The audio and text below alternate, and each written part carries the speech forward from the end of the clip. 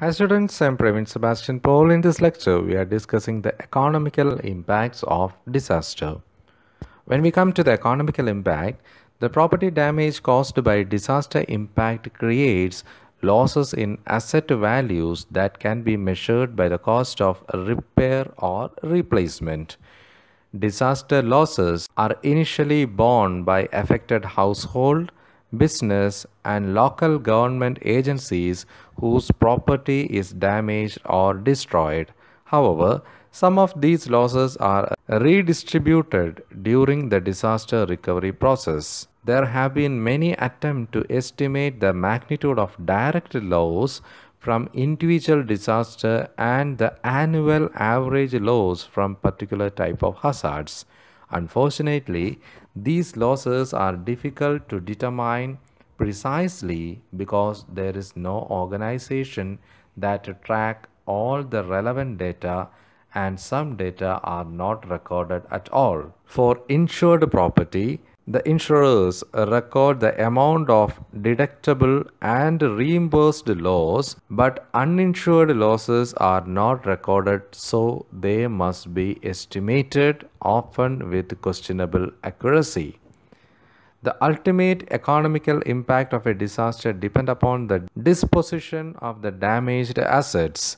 Some of these assets are not replaced, so their loss can cause a reduction in consumption or a reduction in investment and thus a decrease in the economical productivity. Other assets are replaced either through in-kind donations or commercial purchases. In the later case, the cost of replacement must come from some source of recovery funding, which generally can be characterized as either intertemporal transfers or interpersonal transfers. Some of these specific mechanisms for financing recovery includes obtaining tax deduction or deferrals, unemployment benefits, loan, grant, insurance payoff, or additional employment.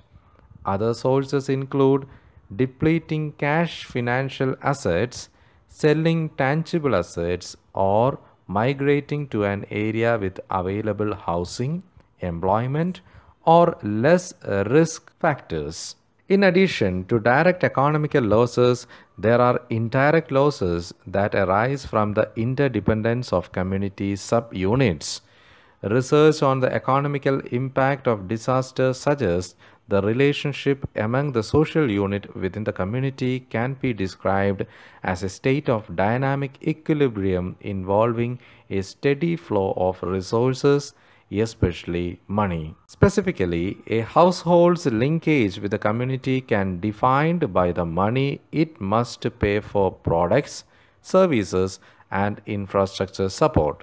This money is obtained from the wages that employers pay for households' labor. Similarly, the linkages that a business has with the community are defined by the money it provides to the employees, suppliers, and infrastructure in exchange for inputs such as labor, material, services, electric power, fuel, water, wastewater, telecommunication, and transportation. Conversely, it provides products or services to customers in exchange for the money it uses to pay for its inputs. It also is important to recognize the financial impact of recovery on local government.